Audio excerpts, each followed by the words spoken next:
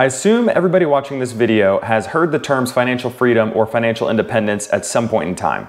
But what does that actually mean? Financial freedom, quite literally, is having enough residual income or monthly cash flow to completely pay for your month's living expenses. Now, while many people talk about financial freedom solely in the context of money, I want to talk more about it in the context of time. Because what financial freedom truly allows you to do is to choose how you spend your time, to choose where you spend your time, and to choose whom you want to spend that time with. So in this video, I'm going to talk about the necessary steps that you can take to start your journey to achieving financial freedom, regardless of where you're starting. Now, if you guys stick around till the end, I'm going to tell you what I truly believe is the fastest path to achieving financial freedom and building long-term or generational wealth. Now, before we get started, if you guys have a chance, please do subscribe if you haven't already. And if you get to the end of the video, please do hit the like button if you found value in this video. So without further ado, here are the necessary steps that you can take today to start your journey on achieving financial freedom. Step number 1, start using a personal budget. This will help you track all your money inflows and outflows, because at the end of the day, we need to know where we're spending and how much we're spending each month. This is a very crucial first step to achieving financial freedom because, again, financial freedom is going to mean something different for every person. Depending on what your lifestyle is, financial freedom could be having $2,000 a month or $10,000 a month in residual income. So by having a personal budget, we'll have a better understanding of what that financial freedom number really is. Now, after we have developed a personal budget and have figured out what generally our financial freedom number is, we need to save up 3 to 6 months living expenses, and this is what we can call a rainy day or an emergency fund. And this money is only to be used for emergency purposes only. Think company-wide layoffs and you no longer have a job but still need to foot the bill for your living expenses, or you have a medical emergency or a family emergency that you need money to dispose of quickly. Now, the next step is going to be to get a perfect understanding of where we stand in terms of debt. And we need to understand how much we owe and what our monthly payment is to each of those obligations. So understand if you have credit card debt, if you have house debt, if you have car debt, if you have student loan debt, we need to get an understanding of this and build a plan to tackle that debt. Now, there's generally 2 options for this. Option number 1 is to tackle the highest interest rate first. Now, in theory, this is smart because if you tackle the debt that you have the highest interest rate on, the faster you pay that off, the more money that you're going to save. Now, option number 2 is to pay off the smallest debt first and take all your extra money that you can throw at that debt until that first debt is paid off, and then use all that extra money plus the money that you were originally paying on that smallest debt and use that to pay for the next smallest debt. Now, a lot of people like this method because sometimes paying off the debt with the highest interest rate first can take months, if not years, to pay off. So by tackling the smallest debt, it can give us small wins along the way, and it helps accumulate and snowball as we go and tackle each step one by one. Now, the next step, and we can kind of do this in conjunction with the first few steps, but we need to set our goals. What is truly our financial freedom goal? Is our goal to work until we're age 60 or 65 years old so we can live a nice, happy retirement? And there's nothing wrong with that at all. But some of you may have more ambitious goals, like retiring by age 30 or 40 years old and being able to travel and spend more time with your kids and things like that. Now, by setting these goals, we can direct our investments towards things that align with those goals. Now, regardless what your goals are, this leads us to our next step, which is to begin investing today and invest consistently over time, regardless what the market's doing.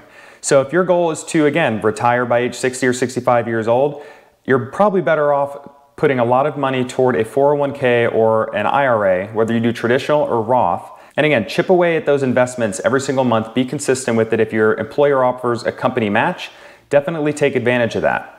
Now, if your goals differ from that and your goal is to retire by age 30 or 40 years old and travel the world, then you may want to look at diversifying some of your money, or if not all of your money, away from 401ks or IRAs and look into other things such as directly investing in the stock market and or investing in real estate. Regardless what you invest in, it's just important that you get started and you do it consistently. And this brings us to the topic of compound interest. Let's say you invest $100 today and that grows at 8% this year. Next year, you're going to have now $108. And when you earn 8%, let's say in perpetuity year over year, you're no longer just earning 8% on the original $100 you put in, but you're actually earning interest on everything that you invested and everything that's accumulated in interest along the way too. So now you're earning interest in year 2 on $108. So as you can see, this is going to snowball and grow significantly over time. So I'll provide more of a specific example for you guys to just understand the power of investing and compound interest. If you invest $100 per month, every single month for the next 40 years, how much money do you think you would have? Now let's assume this grows at 8% annually. At the end of 40 years, you would have invested a total of $48,000. Now remember, since you invested it consistently over time, compounding at an annual rate of 8%, it compounded to a total of $313,040.27. So you guys got to remember, the sooner you start investing, the better, because their money is going to have more time to grow and accumulate. Now, for those that stuck around, I did promise I'd tell you, in my opinion, what the fastest path to financial freedom is. And that is investing in rental properties or real estate. And again, I'm not saying investing in a 401k or an IRA is a bad thing. That can totally be part of your investment strategy. But diversifying into real estate could have a lot of benefits for you guys, especially if you want to retire at a younger age than, say, 60 or 65 years old. Benefit number 1 of investing in real estate, or more specifically cash flowing rental properties, is leverage. You can leverage the bank's money or some other form of lender. You can leverage their money to make the investment. So for example, you can buy a $100,000 house and only put down $10,000 to $20,000 out of your own pocket and use the rest of the bank's money to finance the purchase of the house, and then you reap the benefits of the cash flow each month. Now, monthly cash flow is benefit number 2.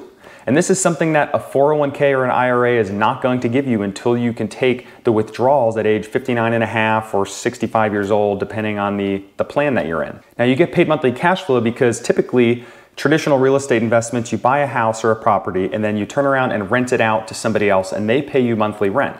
Now, this rent covers all your monthly expenses, your mortgage, and then whatever you're left on top is your monthly cash flow. Now, as you acquire more properties over time, you start to accumulate the amount of cash flow you're making each month. And as you can see, whatever your financial freedom number is, once we get to a certain point where the amount of cash flow we're receiving from our rental properties is equal to or above that financial freedom number, you have achieved financial freedom. Benefit number 3 to investing in real estate is loan paydown.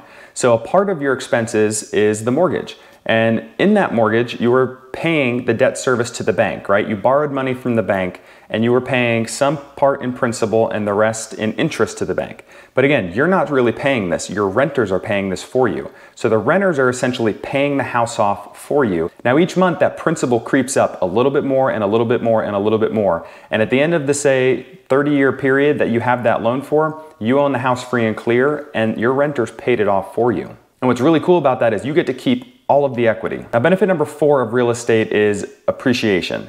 And I consider this more icing on the cake, but think of appreciation as something to hedge against inflation. If you have money in a savings account, yet there's tremendous inflation happening year over year, you're technically losing buying power. Now, if you invest in an asset such as real estate, appreciation is going to keep up with inflation, and in growing cities is oftentimes going to outpace inflation, which in turn is going to allow you to build wealth and equity in those properties long term. Now, what's really cool about appreciation is the fact that, remember when we financed the house, right? The bank helped us buy the house and we only had to put 10 or 15% out of our pocket. We get to keep 100% of that appreciated value over time. So that's how powerful leverage is over the course of time. We buy a house today at this price, but we only have to use 10 or 20% of our own money to buy the house, but we get to keep 100% of the appreciation over time. Now, as time goes on, similar to before when we talked about our compound interest example, to where that money continues to grow and grow and grow over time, especially the more money we throw into the pile, real estate is similar. As we continue to acquire more properties over time, those properties begin to produce more cash flow and more cash flow and more cash flow. Now we can start leveraging that cash flow to buy additional property or invest in other areas such as the market in an index fund or in a Roth IRA or something else to diversify our investments, and again, continue on that path to achieve financial freedom and building significant wealth long term. Now, of course, if real estate doesn't interest you, that's totally okay. I'm not here to tell you that real estate is the only way to achieve financial freedom, because it certainly isn't. Everyone's path is different. The point I'm trying to get across is it's important to set a plan and have goals and follow that with daily action And I believe that anybody, including yourself watching this video today, can achieve financial freedom. So to recap today, guys, here are the steps to achieving financial freedom. Step number 1, develop a personal budget and stick with it. Step number 2, by using that personal budget, figure out what your financial freedom number is. Step number 3, save up 3 to 6 months living expenses as a rainy day or emergency fund. Step number 4, pay off your debt. The sooner you pay off your debt, the sooner you're gonna have excess cash to throw into your investments. Step number 5, and again, this step really is a step that you're gonna take from the beginning and on, but that's to set your goals. What are your goals around financial freedom? What are your goals around retirement? What are the goals for your family? And then how can we develop a strategy that we can take daily action towards achieving those goals? And step number 6, of course, is to begin investing today and investing consistently, regardless of what the market does. I hope that you guys got something out of this video and found value in it. If you did, please do hit the like button below and subscribe if you'd like to see similar content moving forward. Good luck to everybody out there on their path to achieving financial freedom. We'll catch you next time.